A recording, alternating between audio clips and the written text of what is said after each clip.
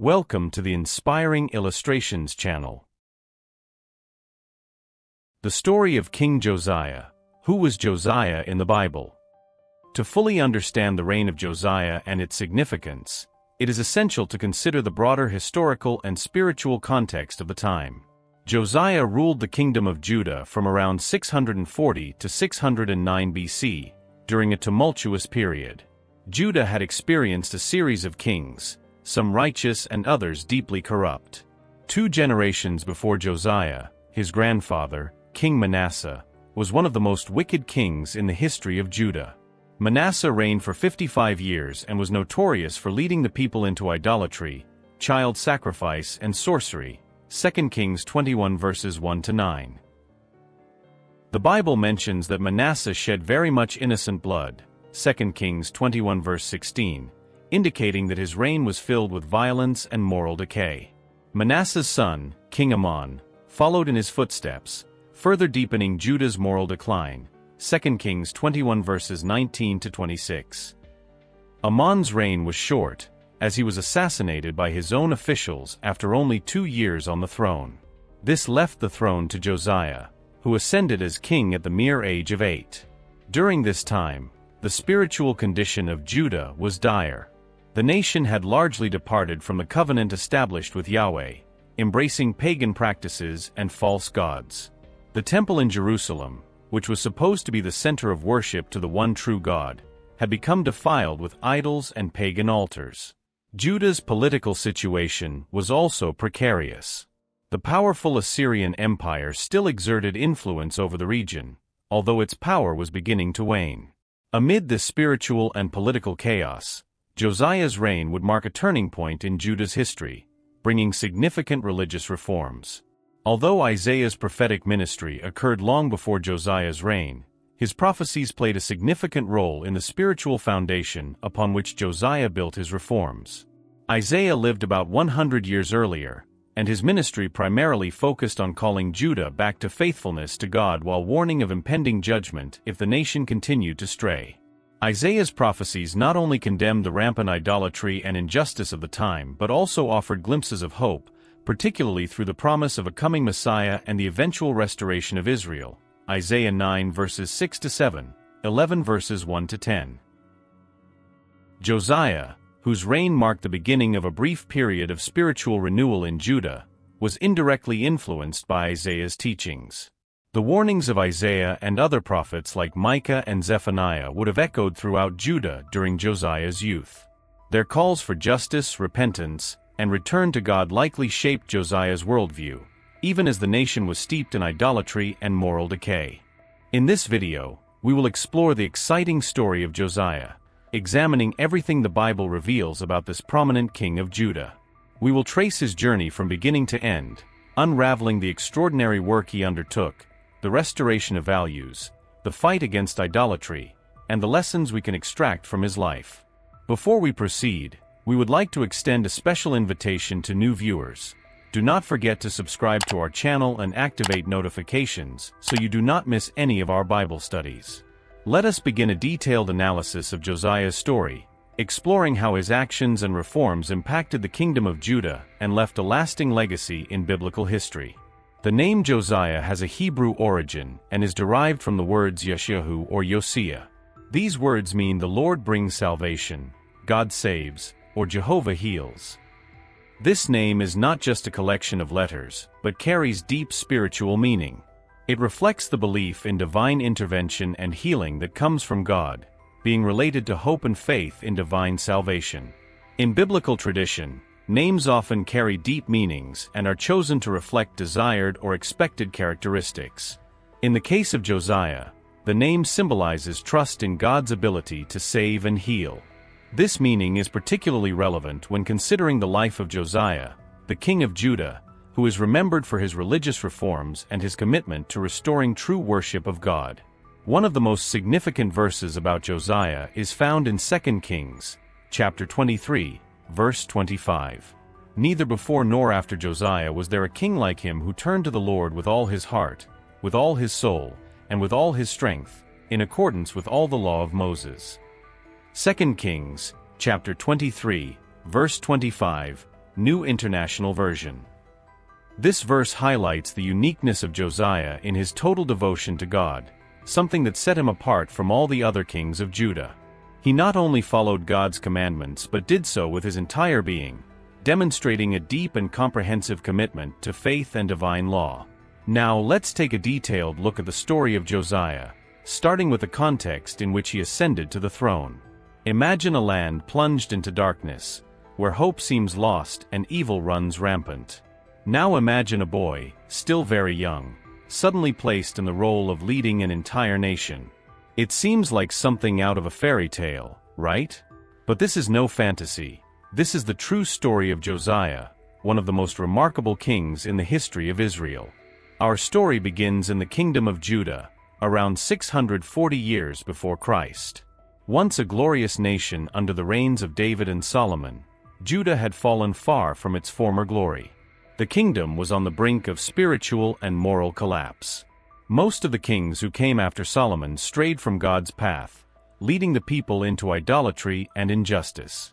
It was in this turbulent world that a boy named Josiah was born. He was the son of King Amon and the grandson of King Manasseh, two of the most wicked rulers Judah had ever known. The Bible spares no words in describing the character of Amon. Amon was 22 years old when he became king, and he reigned in Jerusalem for 2 years. He did evil in the eyes of the Lord, as his father Manasseh had done. 2 Kings, chapter 21. Under the reign of Amon, and before him, his father Manasseh, corruption and idolatry had taken deep root in Judah. The landscape was dotted with altars to foreign gods, while the Lord's temple in Jerusalem, once the pride of the nation, lay in ruins, neglected and desecrated. The people had strayed so far from God that even the book of the law, given by Moses, had been lost and forgotten. It was in this atmosphere of spiritual decay that young Josiah grew up. His father, Amon, continued the destructive practices of his grandfather Manasseh. The Bible tells us he followed completely the ways of his father, worshipping the idols his father had worshipped, and bowing down to them. He forsook the Lord, the God of his ancestors, and did not walk in obedience to him. But Amon's reign was short and tumultuous. After just 2 years on the throne, he fell victim to a palace conspiracy. The Bible records the officials of Amon conspired against him and assassinated the king in his palace. Then the people of the land killed all who had plotted against King Amon, and they made Josiah, his son, king in his place. And so, in a twist of fate that no one could have predicted, young Josiah, at 8 years old, was crowned as the new king of Judah. The Bible records this memorable occasion. Josiah was 8 years old when he became king, and he reigned in Jerusalem for 31 years.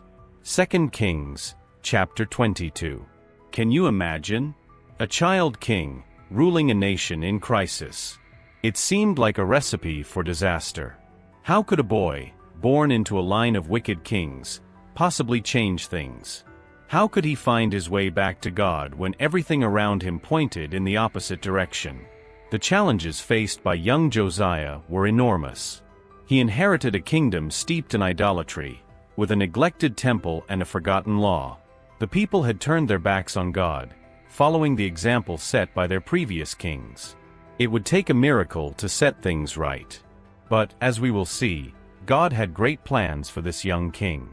Josiah's reign would mark the beginning of one of the most remarkable transformations in Israel's history. An unlikely heir, born amidst corruption and idolatry, was about to embark on a journey that would change the course of a nation and leave a lasting legacy of faith and obedience to God. Now, you may be wondering, how does an 8-year-old boy govern a kingdom? The truth is, he doesn't, at least not in the beginning. During Josiah's childhood and teenage years, the affairs of state were likely managed by a group of advisors. These were not just any advisors. Among them were likely men like Hilkiah, the high priest, and Shaphan, the scribe, who would later play crucial roles in Josiah's reforms. These God-fearing men must have had a profound influence on the young king. They planted seeds of faith that would blossom in the years to come. Although the Bible does not provide specific details about Josiah's education, we can imagine that he was taught about Israel's ancient traditions and the teachings of the prophets. As Josiah grew, so did his curiosity and interest in the things of God. He must have heard stories about his ancestors, great kings like David and Solomon, who led the nation during times of prosperity and devotion to God. Perhaps he wondered why Judah had fallen so far and what could be done to restore it to its former glory.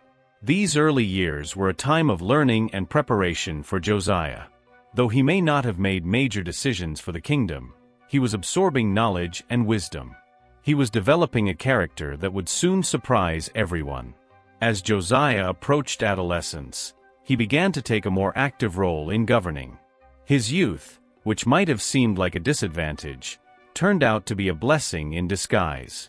Unlike his father and grandfather, Josiah had not been corrupted by years of idol worship and unjust rule. He was a blank slate, ready to lead Judah in a new direction. The stage was set for an incredible turnaround. A young king, raised amidst idolatry but guided by godly counselors, was about to embark on a journey that would transform not only his life but the entire kingdom of Judah. In the 8th year of his reign, while he was still young, he began to seek the God of David, his father. 2nd Book of Chronicles, chapter 34, verse 3. Think about that for a moment. Josiah was 16 years old, still a teenager, when he made the personal decision to seek God. This wasn't merely following the crowd or doing what he was told. It was a genuine desire to know and follow the Lord. We can imagine young Josiah spending hours studying ancient writings, conversing with priests and prophets, trying to understand the history of his people and their relationship with God. He learned about the covenant God made with Israel, the laws he gave through Moses, and the consequences of the disobedience his people were facing. As Josiah grew in knowledge and understanding, his determination to restore true worship of God in Judah also grew. When he was 20 years old, he felt ready to make some major changes. The Bible tells us, in the 12th year of his reign, he began to purge Judah and Jerusalem of the high places, the Asherah poles, and the carved idols. 2nd Chronicles, chapter 34, verse 3. Josiah wasn't content with merely a personal change. He wanted to transform the entire nation. He began by tearing down the altars and idols that had been set up throughout Judah. This was no small task. Many people had grown up with these idolatrous practices and considered them normal. But Josiah was determined to remove everything that hindered true worship of God. His reforms didn't stop at the borders of Judah. The Bible tells us that Josiah extended his efforts of purification to other parts of Israel as well. In the towns of Manasseh, Ephraim, Simeon, and as far as Naphtali, and in the ruins around them, he tore down the altars and the Asherah poles and crushed the idols to powder and cut to pieces all the incense altars throughout Israel. Then he went back to Jerusalem. 2nd Chronicles, chapter 34, verses 6 and 7. This was a bold move. These areas were technically under the control of the Assyrian Empire, which had conquered the northern kingdom of Israel years before. But Josiah felt responsible for purifying the entire land that God had promised to Israel. As we read about Josiah's actions, we can see his courage and conviction growing. He wasn't merely going through the motions or making superficial changes. He was committed to completely transforming the spiritual landscape of his kingdom.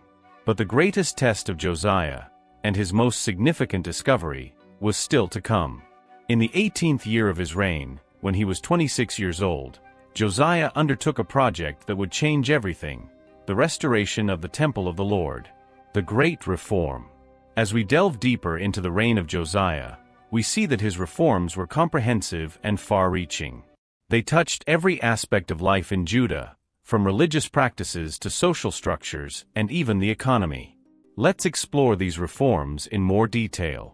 Josiah's religious reforms were at the heart of his mission to bring Judah back to God.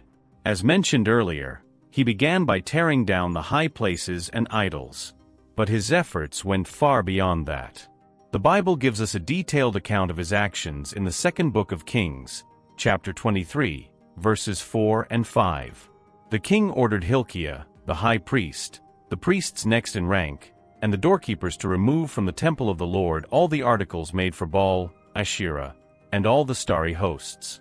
He burned them outside Jerusalem in the fields of the Kidron Valley and took the ashes to Bethel. He did away with the idolatrous priests appointed by the kings of Judah to burn incense on the high places of the towns of Judah and those around Jerusalem. Those who burned incense to Baal, to the sun and moon, to the constellations, and to all the starry hosts. This passage shows the thoroughness of Josiah's reform. He was not satisfied with merely removing the visible symbols of idolatry. He also dealt with the people who were leading others astray. This was a crucial step because it addressed the root of the problem, not just its symptoms. Josiah also took steps to centralize worship in Jerusalem, as God had commanded. This was important because the scattered high places had become centers of idolatrous practices. By bringing all worship back to the temple in Jerusalem, Josiah hoped to ensure that people were worshiping God in the right way and in the right place. One of the most powerful symbolic acts of Josiah's reform was the destruction of the altar at Bethel. This altar had a long history of idolatry, dating back to the time when the kingdom was divided. By destroying it, Josiah was making a statement. The time of division and false worship was over. It was time for all of God's people to return to true worship. Perhaps the greatest achievement of Josiah's religious reforms was the restoration of the celebration of Passover. The Bible tells us in the second book of Kings, chapter 23, verses 21 to 23. The king gave this order to all the people: "Celebrate the Passover to the Lord your God, as it is written in this book of the covenant." Neither in the days of the judges who led Israel, nor in the days of the kings of Israel and the kings of Judah had any such Passover been observed. But in the 18th year of King Josiah, this Passover was celebrated to the Lord in Jerusalem. This Passover celebration was more than just a religious observance. It was a powerful symbol of the nation's return to God and a renewal of their covenant relationship with Him. Social and political reforms. Josiah's reforms were not limited to religious practices. He understood that true devotion to God should impact every area of life. As a result, he implemented significant social and political changes. One key aspect of these reforms was the establishment of justice and equity in the land. Josiah likely restructured the judicial system to ensure that it was aligned with God's law. We can imagine him appointing judges who feared God and instructing them to judge fairly, without partiality. This would be in line with the instructions found in Deuteronomy, chapter 16, verses 18 to 20. Appoint judges and officials for each of your tribes in every town the Lord your God is giving you, and they shall judge the people fairly. Do not pervert justice or show partiality. Do not accept a bribe, for a bribe blinds the eyes of the wise and twists the words of the innocent. Follow justice and justice alone, so that you may live and possess the land the Lord your God is giving you. Josiah also took steps to protect the vulnerable in society. The law of Moses placed great emphasis on caring for the poor, widows, orphans, and foreigners. We can imagine Josiah implementing policies to ensure that these groups were treated with compassion and received the support they needed. For example, he may have enforced the law of gleaning, which required farmers to leave part of their harvest for the poor to gather. We find this law in Leviticus, chapter 19, verses 9 and 10. When you reap the harvest of your land, do not reap to the very edges of your field or gather the gleanings of your harvest. Do not go over your vineyard a second time or pick up the grapes that have fallen. Leave them for the poor and the foreigner. I am the Lord your God. Economic prosperity. Although the Bible does not provide specific details about Josiah's economic policies, we can infer that his reign was a period of prosperity for Judah. The stability brought about by his reforms would have created favorable conditions for economic growth. The centralization of worship in Jerusalem would have stimulated trade in the capital. Pilgrims coming to celebrate festivals would have brought business to local merchants. The relative peace during Josiah's reign would have made trade routes safer, encouraging commerce with other nations. We also see evidence of economic prosperity in Josiah's ability to fund large-scale projects, such as the restoration of the temple. This suggests that the kingdom's finances were in good shape, allowing for significant investments in public works. The impact of Josiah's reforms was profound and far-reaching. The Bible offers a remarkable commendation of Josiah in 2 Kings chapter 23, verse 25. Neither before nor after Josiah was there a king like him who turned to the Lord as he did, with all his heart and with all his soul and with all his strength, in accordance with all the law of Moses. This verse positions Josiah as one of the greatest kings in Israel's history, surpassing even figures like David and Solomon in his complete devotion to God and his law. However, despite the greatness of Josiah's reforms, the Bible gives a somber note. In 2 Kings chapter 23, verses 26 and 27, we read, "Nevertheless, the Lord did not turn away from the heat of his fierce anger, which burned against Judah because of all that Manasseh had done to arouse his anger. So the Lord said, I will remove Judah also from my presence as I removed Israel, and I will reject Jerusalem, the city I chose, and this temple about which I said, There shall my name be." These words indicate that although Josiah's reforms were genuine and comprehensive, they were not enough to completely reverse the judgment God had decreed against Judah due to the accumulated sins of previous generations. Still, Josiah's reforms had a lasting impact. They provided a period of spiritual renewal and a return to God that benefited all the people of Judah. Most importantly, they set a standard of obedience and devotion that would be remembered and valued, even in the difficult times to come. The period during Josiah's reign, often referred to as the Golden Age, was marked by notable prosperity and stability in Judah. This era was not limited to spiritual renewal but also encompassed significant political, social, and economic improvements. Josiah's leadership extended far beyond the religious sphere, touching all aspects of national life. His administration was characterized by just and equitable governance, aligned with the principles of the law of Moses. Socially, Josiah's reforms had a profound impact. The elimination of idolatry and pagan practices was not just a religious shift but a cultural transformation. Practices like temple prostitution and child sacrifice, which had infiltrated society during previous reigns, were eradicated. This resulted in a significant improvement in the quality of life and social cohesion. The renewed emphasis on the law of Moses also led to greater attention to the care of the poor, widows, orphans, and foreigners. The Book of Deuteronomy, which likely was part of the Book of the Law discovered during Josiah's reforms, contains numerous instructions on caring for the needy. The end of an era. Despite the greatness of Josiah's reign, it ended tragically. In 609 BC, when Josiah was 39 years old, he was killed in battle against the Egyptians at Megiddo. The Bible records this event in 2 Chronicles chapter 35, verses 20 through 24.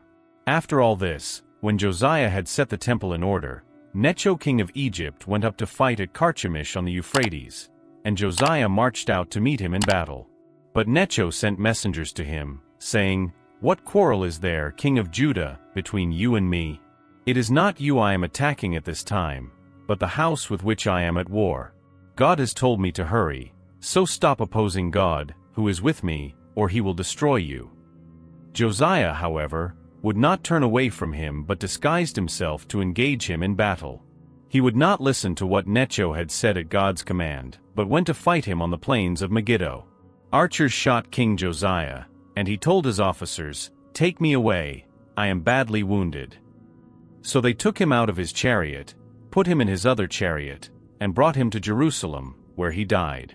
He was buried in the tombs of his ancestors, and all Judah and Jerusalem mourned for him. Josiah's death was a turning point for Judah. With his death, the kingdom lost its last great reforming king. The people deeply mourned for Josiah, recognizing the importance of his loss. The prophet Jeremiah, who had begun his ministry during Josiah's reign, composed laments for the fallen king, 2 Chronicles chapter 35, verse 25. After Josiah's death, Judah entered a period of decline. His successors failed to maintain the reforms he had instituted, and the people quickly reverted to their old ways. Within a few years, the Babylonians would conquer Jerusalem, destroy the temple, and take many of the people into exile. The story of Josiah is a powerful testimony to the impact that one person, fully devoted to God, can have on an entire nation. Despite being born into a line of wicked kings, Despite the corruption and idolatry surrounding him, Josiah chose to seek God and lead his people back to righteousness. His reforms touched every aspect of life in Judah: religious, social, political, and economic. He tore down idols, restored true worship, implemented just laws, cared for the vulnerable, and brought prosperity to the land. In many ways, Josiah's reign was a return to the ideal of what God always wanted for his people. However, Josiah's story also serves as a sober reminder. Even the most comprehensive reforms and the most sincere repentance cannot always undo the consequences of years of sin and disobedience. While Josiah's reforms brought a period of revival and blessing to Judah, they could not ultimately prevent the judgment that God had decreed. Yet, Josiah's legacy continued. His example of total devotion to God would inspire many during the difficult years of exile that followed. The rediscovery of God's law during his reign ensured that it would be preserved and valued, even in a foreign land. Reflecting on the story of Josiah, we are left with challenging questions. How can we, like Josiah, choose to seek God even when the culture around us pulls in the opposite direction? How can we work to bring positive change in our communities and nations? And how can we ensure that our legacy, like Josiah's, points others to God long after we are gone? Josiah's story reminds us that one person, fully committed to God, can make a tremendous difference. It challenges us to examine our own lives and ask, are we living with the same kind of total devotion that characterized Josiah's life and reign? The tragic end of Josiah's reign marked the beginning of a turbulent period for the kingdom of Judah. Although Josiah's reforms had a profound impact, the events that followed demonstrated the fragility of those changes when not deeply rooted in the hearts of the people. Josiah's successors did not follow his example of faithfulness to God. His sons, Jehoahaz and Jehoiakim, are described in Scripture as doing evil in the eyes of the Lord. This illustrates a sad reality. Even the godliest example of a leader is not always enough to guarantee the continuation of faith in future generations. Nevertheless, Josiah's legacy was not entirely lost. The seeds planted during his reign, the renewed emphasis on the law, the purification of worship, the centrality of Jerusalem, continued to bear fruit in the centuries that followed. These reforms helped shape post-exilic Jewish identity and laid the foundations for the forms of Judaism that would emerge in the Second Temple period and beyond. The rediscovery of the Book of the Law during Josiah's reign had a particularly lasting impact. It reintroduced the people to their spiritual heritage and the requirements of the covenant with God. This revival of knowledge and observance of the law would become crucial during the exile, when the people of Judah, deprived of the temple and the promised land, would have to rely on the scriptures to maintain their faith and identity. Josiah's story teaches us several important lessons. The importance of personal faithfulness to God. Josiah showed that one individual committed to God can make a significant difference in their nation and generation. The value of returning to Scripture. The rediscovery of the Book of the Law was the catalyst for Josiah's reforms, reminding us of the central importance of God's Word in our lives and societies. The need for internal change. Though Josiah's reforms were comprehensive, they failed to completely change the hearts of the people, reminding us that true transformation must come from within. The long-term impact of faithful actions. Even though the immediate results of Josiah's reforms were short-lived, his legacy continued to influence God's people for generations. The fragility of human success. Josiah's tragic end reminds us that even the most godly leaders are fallible and that our ultimate trust must be in God, not in human beings. As we reflect on Josiah's life, we are challenged to consider our own walk of faith and the legacy we are building. How can we, like Josiah, seek God with all our hearts and work to bring reform and renewal in our spheres of influence? May we, like Josiah, be remembered as those who sought to do what was right in the eyes of the Lord, and may our impact extend far beyond our own lives, positively influencing future generations.